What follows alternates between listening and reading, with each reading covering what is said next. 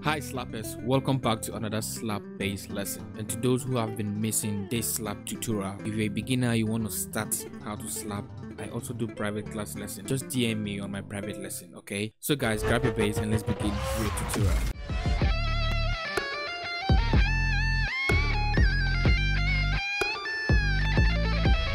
Okay, so let's begin with the tutorial, but I'll try and make it short, okay? So we'll be playing on key G. Okay, we'll be using the thumb and a technique on how to mute the sound and also a ghost note. Okay, so we'll be looking at these three things. Many of you know how to do it. You can just slap on it, and how to mute it, and how to use this same thumb to ghost note on it. Okay, so let's look at what I'll be giving you.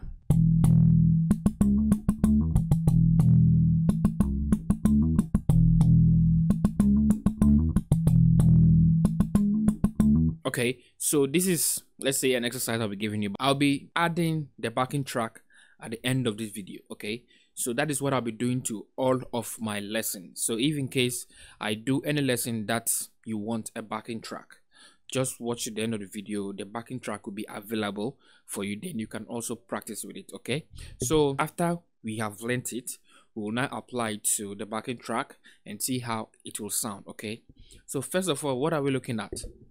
On your E string, let's thumb on it just 2 times. Okay, just make sure that your timing is working perfectly. Okay, so E string. Okay, so let's say roughly we are playing on 6. Okay,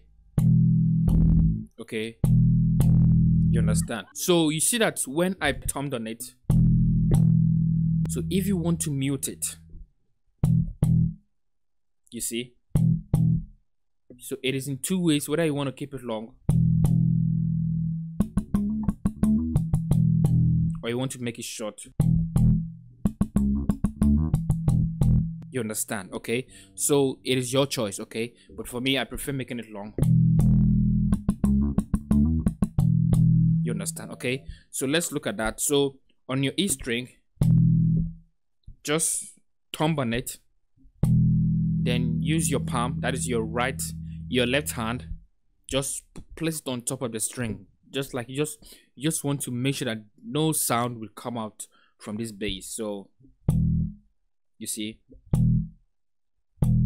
you understand? So okay, or you can do it the long way. So now let's move to the other note. So now your A string, this is what you'll be playing on your key G. So you play your 5 flat and your 5. But before we'll be playing that note, we'll be doing a ghost note. So on your E string, then you mute, then you ghost note using that thumb alone on your A string. You understand? So okay, thumb, you mute, ghost note 2 times, then you thumb when you press your 5 flat. Okay,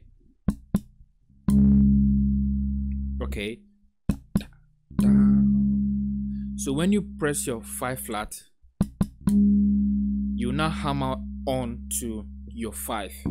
So okay, you understand? Okay, so take it slow. What you did on your A string, that is on your 5 flat to your 5, do that same thing to your 5 and your 6. So that is your 5, 6.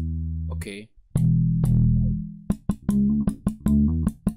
so when you've done playing your 6, a ghost note 2, then you hit your E string.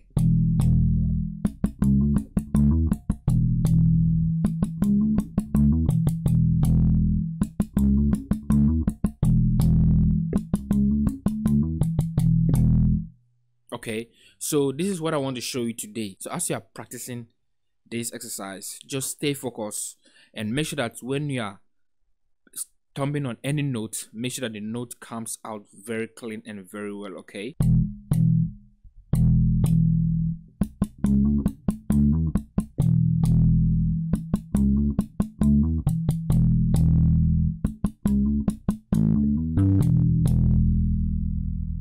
Okay, so I just said I wanted to use the thumb only, so that practice master on how to thumb very well. Okay.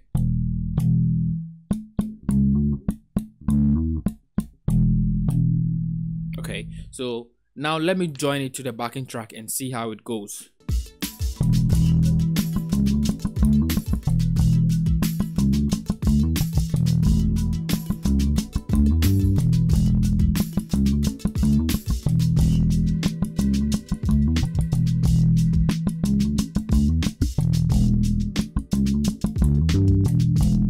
So I think this is what I have for you today. Okay, so I'll be seeing you guys next week. Bye for now.